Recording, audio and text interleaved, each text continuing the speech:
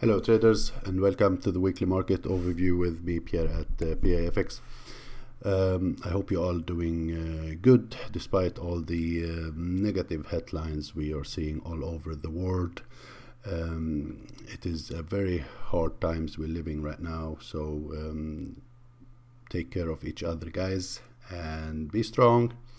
This will surely go over, and soon enough we will go back to our normal lives, hopefully very soon. But it seems like it's gonna get worse before it get better. As usual, we're gonna take a look at all the measures, including gold and oil. And yeah, for this overview, I want to say that when we have such markets behavior, not much of the technicals will always hold, especially when you have extreme fear. There is not much level that the market will respect at all, especially when you were trading stocks and indices. Well, on the Forex front, even though we had much better and stronger volatility, it's still not as crazy as it's been in the stock market. Yeah, while I roll the intro disclaimer, hit that like button for me, and if you're new to the channel, do not forget to subscribe. See you there.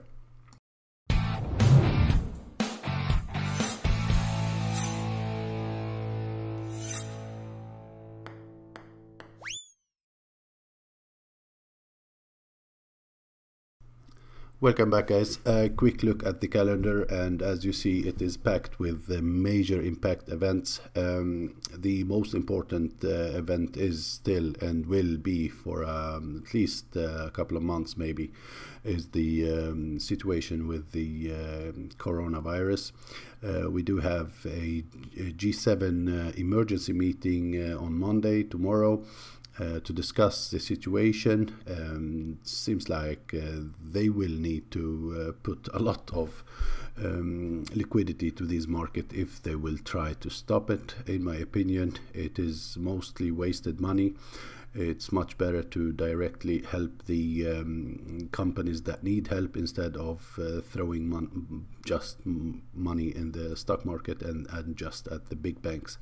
Anyway, we do have retail sales and core retail sales from the US as well on Tuesday, and all of that, I will not mention all of them, but start expecting very bad numbers, guys. That is the way it's gonna be from now on, that we're gonna start seeing very bad numbers. Retail sales maybe will go up a little bit, especially when people are hamstring and buying a lot of necessaries now in fear of lockdowns and all that.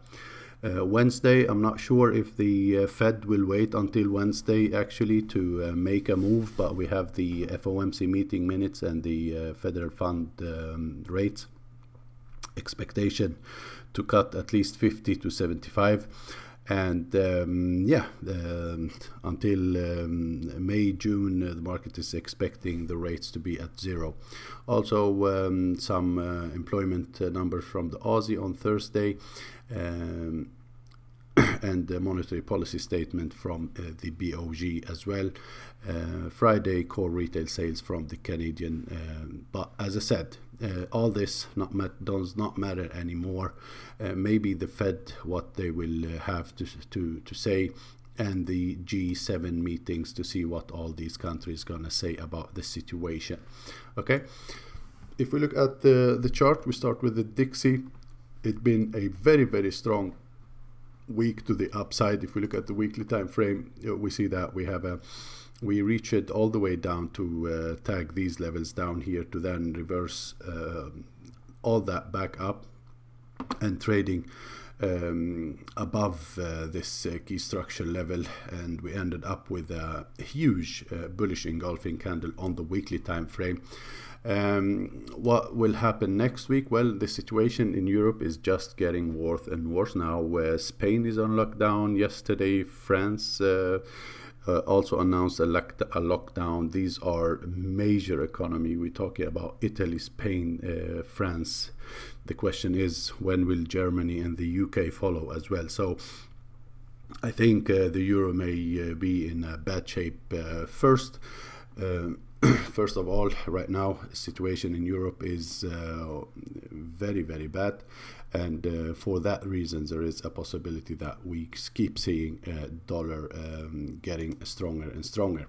So if we look at the 4-hour time frame, we see that we've been in a healthy trend in the 4-hour time frame with higher highs and higher lows.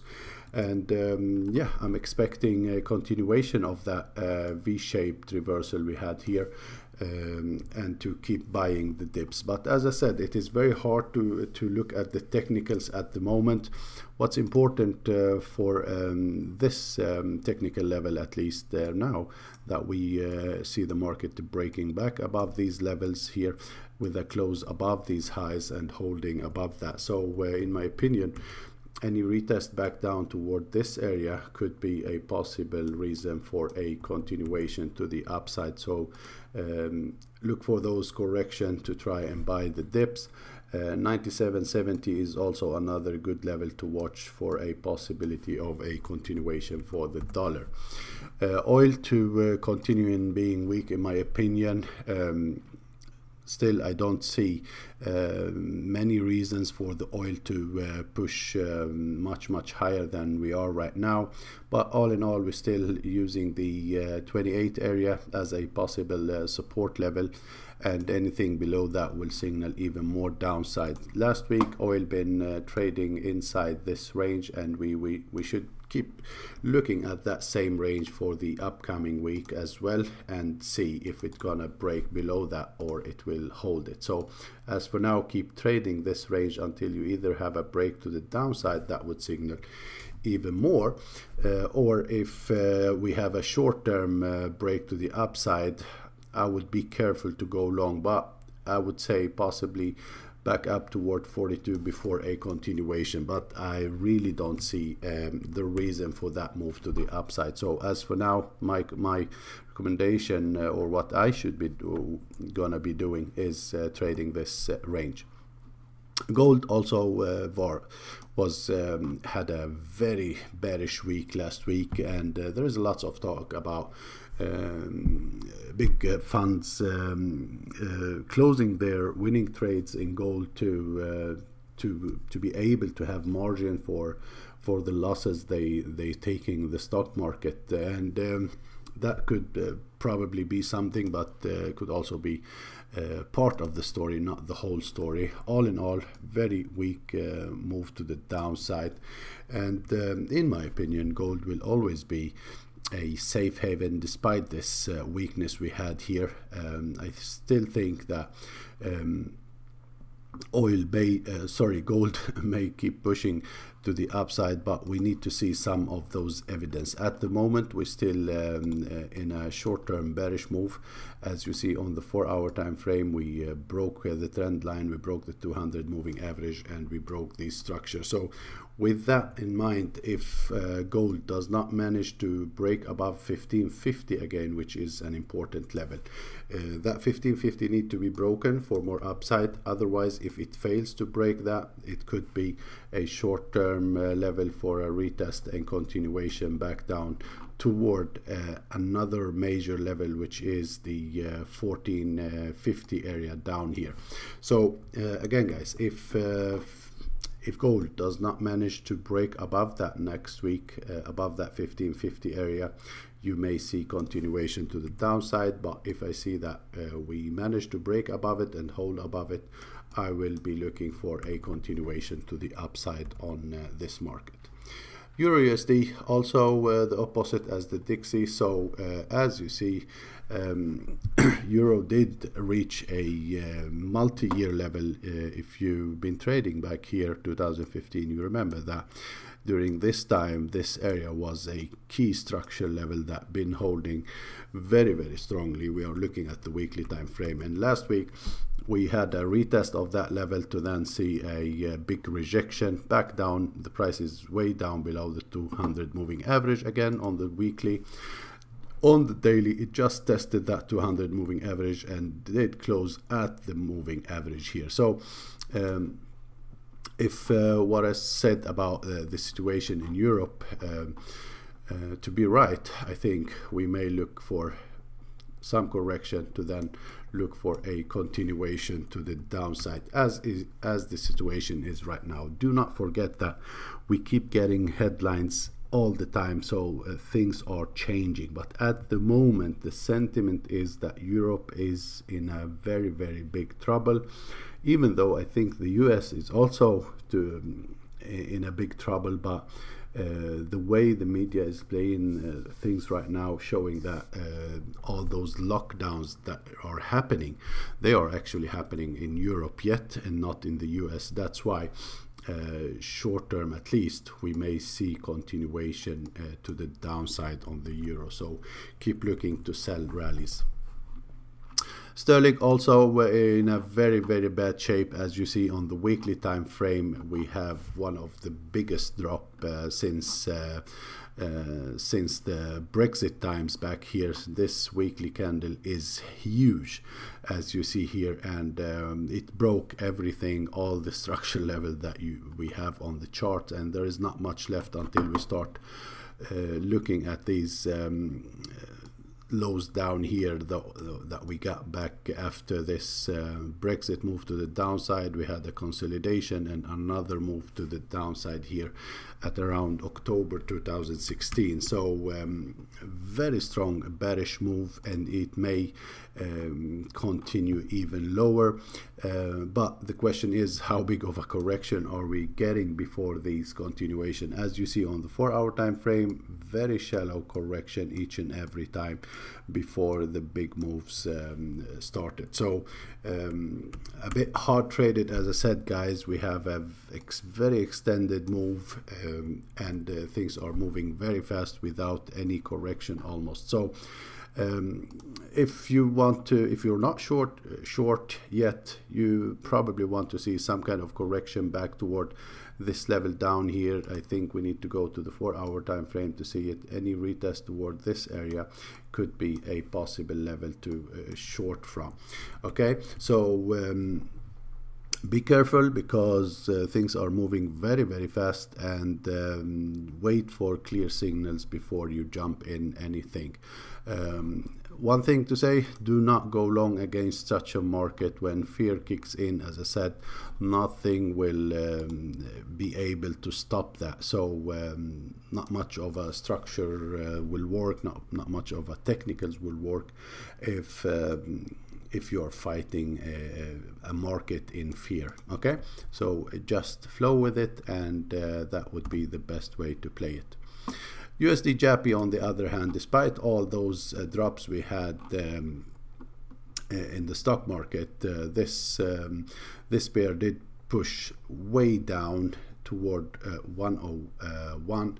There is a talks about the BOG coming in here when the price reached these areas, and trying to push it back up, because they do not like to have a strong Japanese yen, and they seems to did a great job, because they started a huge move to the upside. Then on Friday we've got the dollar strength that also helped this market to keep pushing higher anyway. But I think 108.50 is a key structure level. Keep in mind that the stock market last Friday, if we look at the Dow, a quick look here, we had also a huge move to the upside. So from the low to the high of this candle, we had a move of almost 13% and more. So that also helped this move to the upside on USD JAPY. But if the things will continue as they look right now, and it seems like after this during this weekend the sentiment is back once again, is bad once again, and there is a potentially move back to the downside on USD JAPY. So where the market is testing right now, or around this high up here, 108.50 gonna be an important area to watch. It was a trouble level previously, and watch this level for a possible, at least a short-term correction to the downside, maybe back to this trend line or back toward this broken neckline down here. So it would look something like this. I think some kind of correction back toward this neckline, the trend line, and maybe a short bounce back up. But any break below the trend line would signal even more downside on this market. New Zealand USD, I will hold the same bias to keep selling rallies on this market. Weekly time frame, we see that we do have a break and close below major support level, multi-month, multi-year support level actually, that got broken. And the next structure support is down here at these levels, and below that it will enter no man land, since it is a pretty empty area, and the drop will be very, very hard if that this line down here got broken. So keep selling rallies. We are about to fill this wick down here, but any correction to the upside could be a reason to sell this market back down. USD Chief, same scenario as USD JAPY, pushed strongly to the upside. Also there is talks about SMB going in and pushing back the price from a very important level. If we look at the weekly time frame, we see that we had a test of this key structure level almost to the pip of this wick here.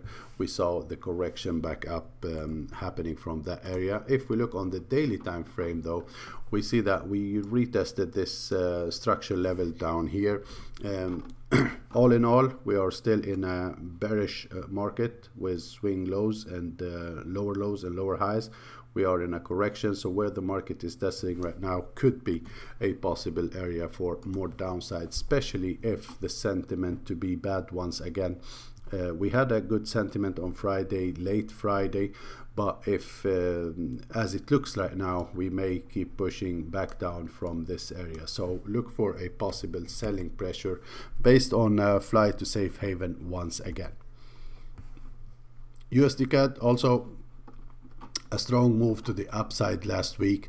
The price was all the way up here, so trading way above the last high here, to then push back down and close just at this high, just above this high, which is an important level. So it is technically broken structure on the weekly. Daily time frame, absolutely a broken structure on that time frame, as the price did close all the way up here and the high was down here. So daily time frame, it was broken, but we've got a nice rejection candle on Friday. Despite the strengths in the dollar, there was this move to the downside, and yeah, I think the market is pricing in that since the Canadian Central Bank did a cut, the market is surely pricing in the Fed to do the same as well, and that's why we've got this rejection back to the downside. At the moment, we do have a strong bearish divergence on the 4-hour time frame, and in my opinion, if we see a break below this wedge or this channel, there is a possibility for a continuation to the downside before any bounce higher. So we may be gonna see a gap fill here, but keep in mind, daily time frame, if we will short this market, we are trading against a huge bullish move here, but it would not be the first time that we see a strong parabolic move that get a V shape and correct back. Okay, so this level need to be broken for more downside. Keep an eye on that. If it is not broken, we may see a bounce back to the upside from this level up here, and then yet another bounce to the upside. But as soon as this is broken, that will may open the door for some correction to the downside. At least a short-term correction to the downside will happen here. Aussie USD also same as Aussie New Zealand, entering a pretty interesting level here on the weekly time frame. It is about to test the last line of defense, which is this wick down here on the weekly. As you see, not much left to test below that, and if broken, look left here, you see that if this level got broken here, there is not much to hold it until we reach these lows down here. Yeah, so do not forget we are looking at the weekly time frame, and the situation looks pretty bad if that continuation to happen. As for now, nothing else to do than keep selling rallies, wait for some correction, back up to the wick, maybe back up toward monthly S1, to then look for continuation to the downside for our time frame. Even if we not getting a huge correction, any kind of flag, something like this or like that, could be a possible selling reason. So 1 hour time frame, you see it clearly. If you get something like this, once again, could be a good reason to sell. Or if you get this kind of consolidation sideways, if this will start going like this, keep selling the highs, expecting a break to the downside. Okay, so yeah, those are the chart for this week, guys.